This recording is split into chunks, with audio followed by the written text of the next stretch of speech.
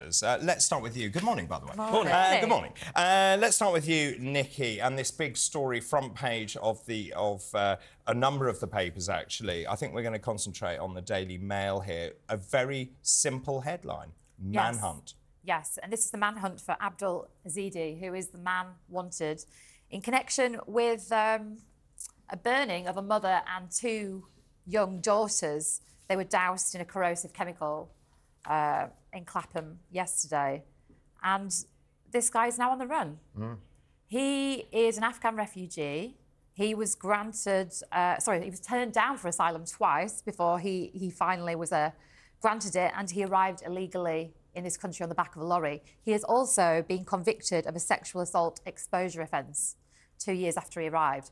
That's really instrumental in this case, in this story, because I think we seem to think that exposure offences are very kind of minor, but they very much often go on to, generate a greater offence. Sarah Everard. Exactly, Sarah Everard and Wayne Couzens, who was the guy that exposed himself and then obviously went on to murder Sarah.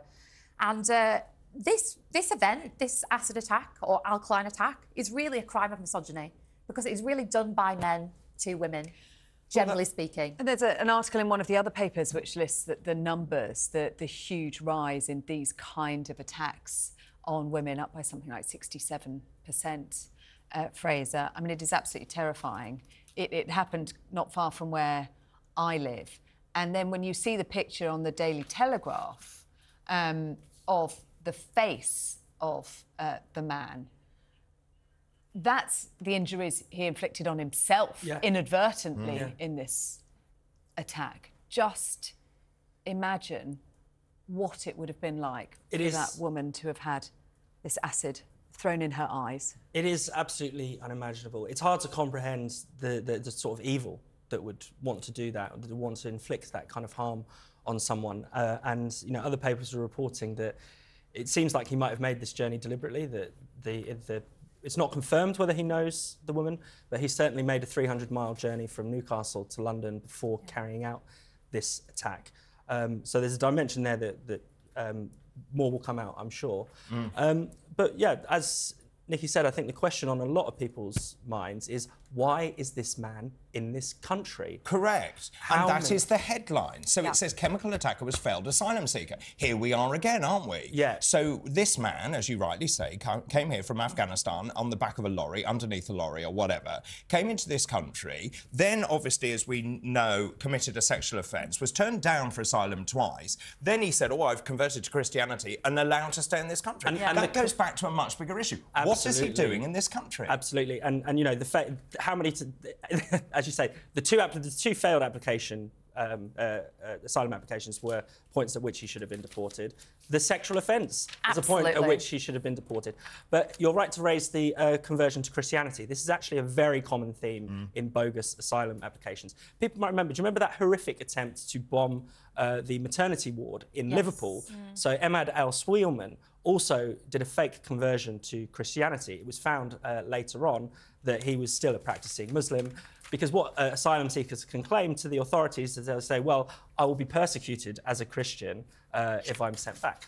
They've never shown any inclination to be Christian before. But I mean, this is just so ridiculous. How are we having these naive priests or vicars just proclaim that this person is converted and genuine? I mean, there's got to be some more interrogation of that. What is so disturbing about the story is the details of the harm he inflicted on the two little girls, particularly the 3-year-old who was flung to the floor, according to witnesses, repeatedly, didn't even move, so that one of the witnesses thought she was dead and then said, I want my mum. I can feel myself getting emotional just thinking about it with my own daughter. I cannot believe that you would go after two little girls like this as well. And just in terms of the general outrage here, this plays back into immigration. I have said for a long time this election will be about illegal migration and legal migration into this country. This comes on the back of the fact that the Home Office seems to have lost 6,000 people. I don't know where they are. I don't think they know where people have gone.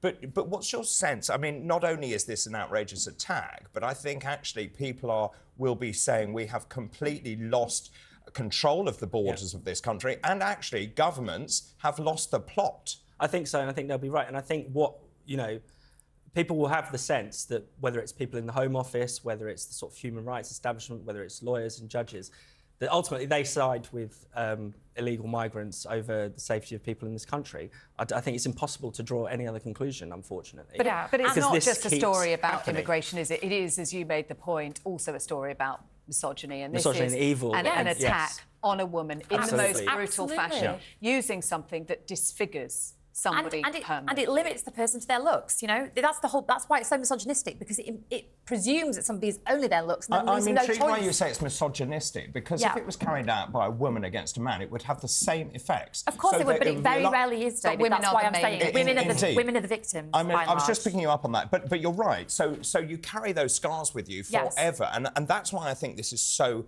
horrendous in many ways. If it was a knife attack, for example, you may not see the knife injury. No, which of course later isn't going days. to subsume the mental damage and upset that you sustain. But the very point is that it is designed to kind of ruin appearance, ruin somebody else having you, ruin somebody else accepting you. I saw and that's why it's misogynistic. an interview with an acid attack victim yesterday who described it as wiping my identity, and I felt that was extraordinarily powerful testimony.